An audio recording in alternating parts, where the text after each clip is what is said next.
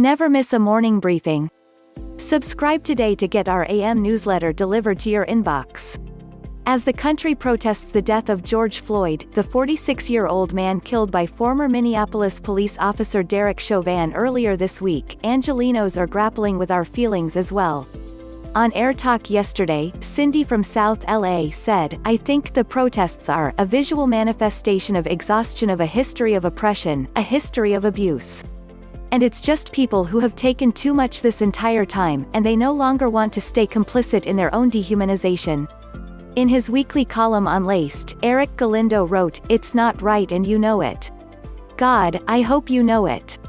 I hope you see that it is wrong for black men to be killed simply for being black." And in his daily press conference, Governor Gavin Newsom became emotional talking about Floyd's death, and described finding out about the killing from his 10-year-old daughter, who showed him the gruesome video on TikTok. "Maybe for a minute, you forgot that all of this is happening in the middle of a global pandemic that is affecting communities of color at disproportionate rates. But it is, and it all adds up to inequity on a gross and indefensible scale. I hope that as the smoke begins to clear, we can see our way into a new kind of future. Keep reading for more on what's happening in LA today, and stay safe out there." Jessica P. Ogilvy. The past 24 hours in LA. California, the world, there are now 51,678 coronavirus cases and 2,294 deaths in LA County, and at least 104,402 cases and 3,998 deaths in California.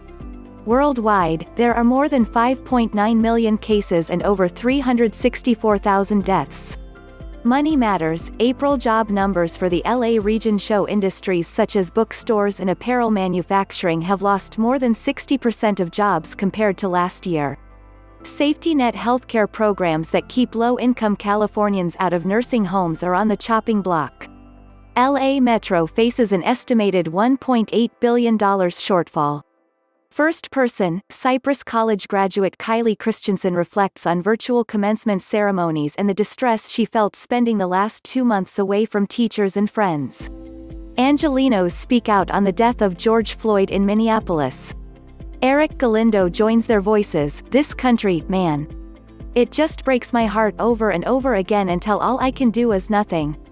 Entertainment, in what is becoming 2020's rival to New Coke, Google Glass and the Facebook phone, the heavily funded Quibi is struggling on multiple fronts. Larry Mantle and KPCC film critics Amy Nicholson, Claudia Puig and Peter Rayner review this weekend's new movie releases.